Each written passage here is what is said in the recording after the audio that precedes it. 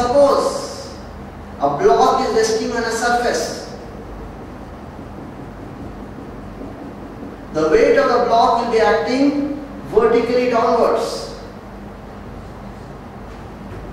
Normal reaction will act perpendicular to the surface.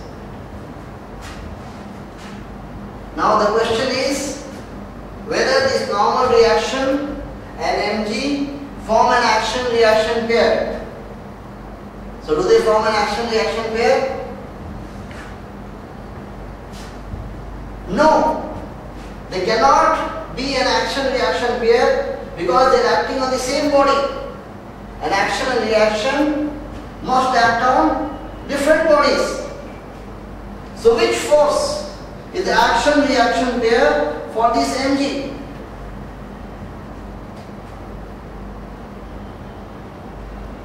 Which force is the action-reaction pair for this Mg? You must understand that this Mg is acting because of the earth. If the earth were not there, this force would not have been there.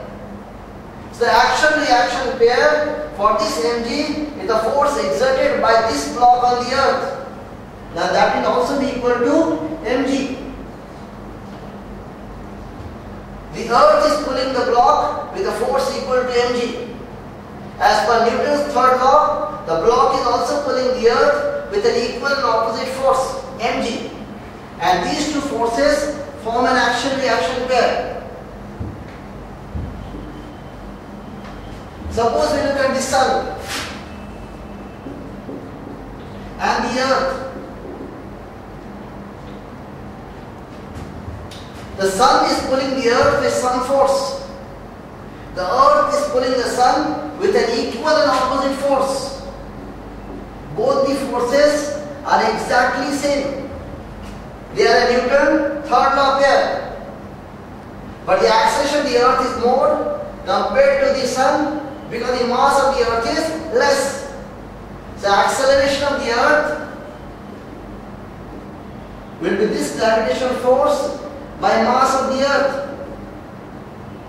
Same way acceleration of the sun will be this force by the mass of the sun. This is much bigger compared to this, so the acceleration is much less compared to this acceleration. But the forces are exactly equal and opposite as per Newton's third law. Same if you look at this duster. The earth is pulling this duster with some force. The duster is pulling the earth with an equal and opposite force. But since the mass of the duster is much less compared to earth, the acceleration of the duster will be much more if I leave the duster and allow it to fall towards the earth.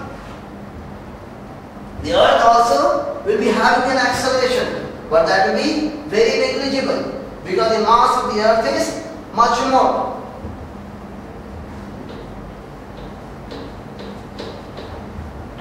So this force is an action-reaction pair to this force.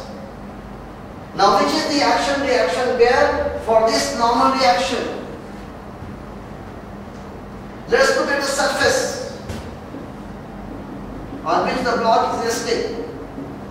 Because the surface is exerting a normal force on the upward direction on this particular block, this block will exert an equal and opposite normal reaction on this surface, and this normal reaction and this normal reaction form an action-reaction pair.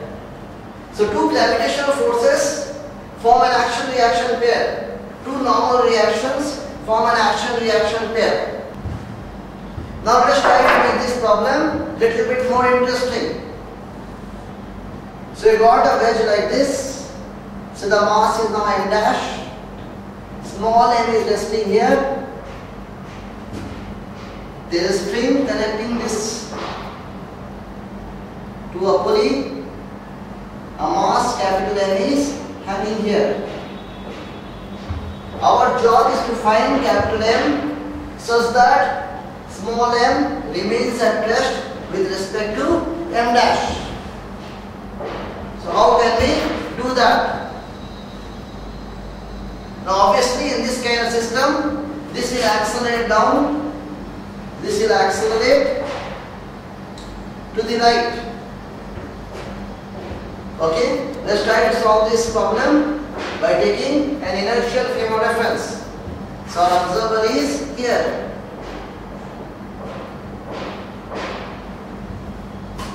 Now the driving force here is this mg, and the total mass is m plus m dash plus m. So acceleration will immediately become equal to mg by m plus m dash plus m.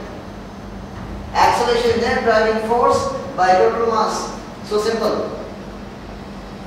Now let us draw the free body diagram of small m. Remember, our frame of reference is inertial. Our observer is here.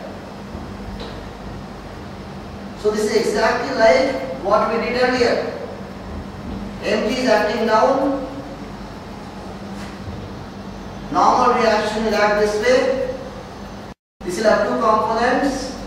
This is n sin theta, because this angle will be theta. This angle is again given to us, that is theta. This will be n cos theta. Acceleration is in this direction. So n cos theta becomes equal to mg. N sin theta becomes equal to ma. Exactly like the equations we got earlier. Equation 1 and equation 2.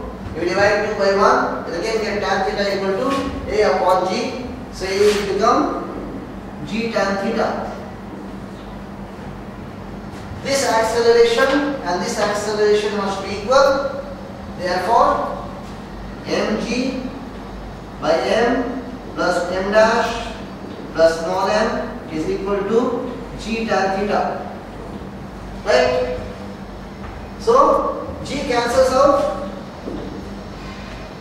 We can write this as m plus m dash plus m by capital M equal to cot theta.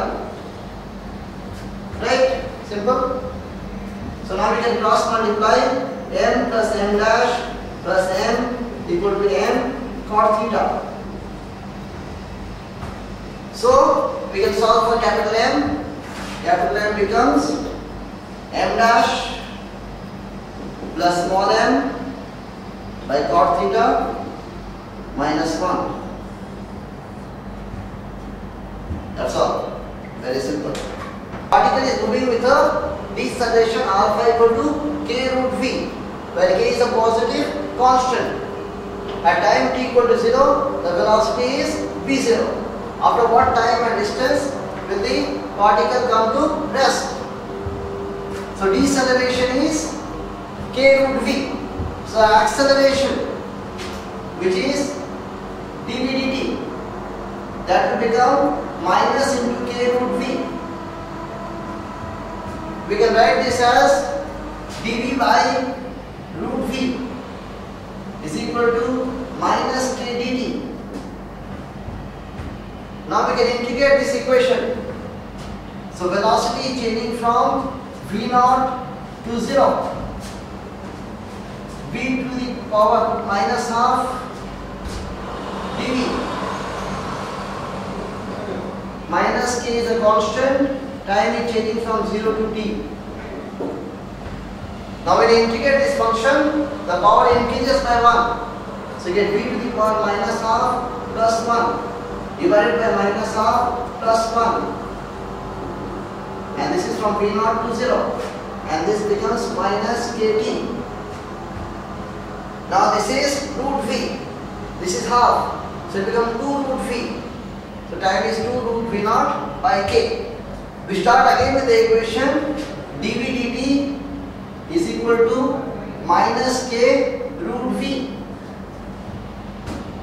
Now dv dt can be written as dv dx dx dt by chain rule of differentiation.